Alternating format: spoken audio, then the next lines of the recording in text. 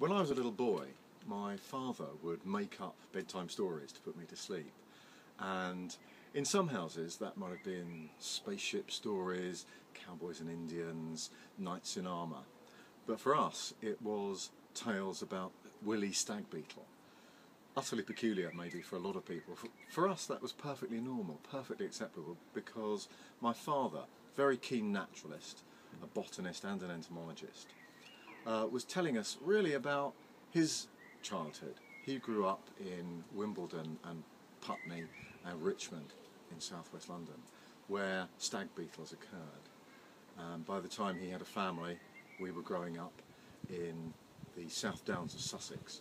There were no stag beetles, and of course I was fascinated. I'd seen pictures of these things, I'd seen specimens in museums, I'd never seen a live stag beetle, and we loved the stories that he told us. After university I moved up to London, and originally North London, we couldn't afford anywhere to buy. We came south of the river, and almost the very first flat we came to view, we thought that's quite nice. As we were walking away up the street, there on the pavement, walking across it, was a female stag beetle, and I just took it as an omen. This is fantastic.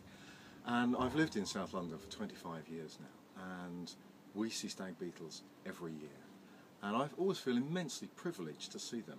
They are the most glorious things. They're massive, they're elegant, perhaps slightly frightening to people who don't understand them. But when you ever see them, they're just so mesmerising.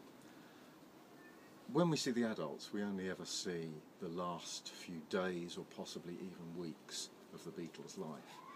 They spend 3, 4, 5, 6, maybe 7 years as a huge grub the size of my thumb, living underground.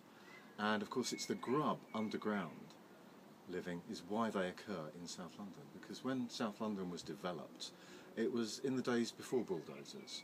So instead of an area being completely raised, the houses were built individually. If there were trees, they were cut down, the stumps were probably left.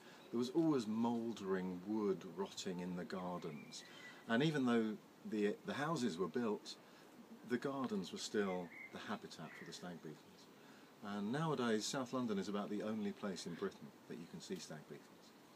Every year they fly around at night or in the early evening, sounding like model aeroplanes, magnificent beasts. And every year, whenever I see them, I get terribly excited. And I always remember those stories that my father told me when I was a little boy. With his big jaws, but even if I put my fingers in there, he's not going to bite me, because they're not for biting.